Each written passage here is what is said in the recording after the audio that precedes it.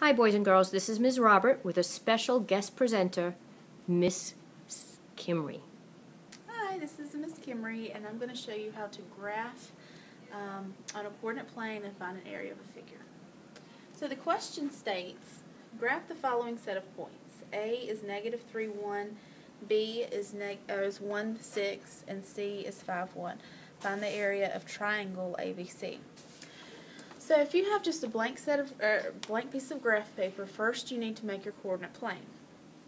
So you draw your y-axis, which is always your vertical axis, and your x-axis, which is always your horizontal. And because we have a grid and graph paper, for time's sake, I won't number them. Alright, A is -3, 1. So I start at the origin and go to the left 3 spaces. 1, 2, 3. And then a +1 means I go up a space, put a dot, and that is my A. B is 1, 6. So I start at the origin again, go over 1, and then go up 6 places. 2, 3, 4, 6. And that is my B. C is 5, 1. So origin, 1, 2, 3, 4, 5, 1, and that is my C. Then I can make my triangle. Now the question's asking for area.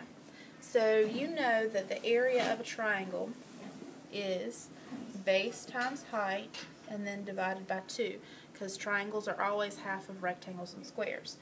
So I need units for my base and I need units for my height. Just count squares. 1, 2, 3, 4, 5, 6, 7, 8. There are 8 blocks, so that means that my base is 8. Height. The height goes on the y=1 line, so I just start and count 1, 2, 3, 4, 5. 8 times 5 is 40. 40 divided by 2 is 20. So my answer would be 20 units squared. Good job. Thank you, Miss Kimrey.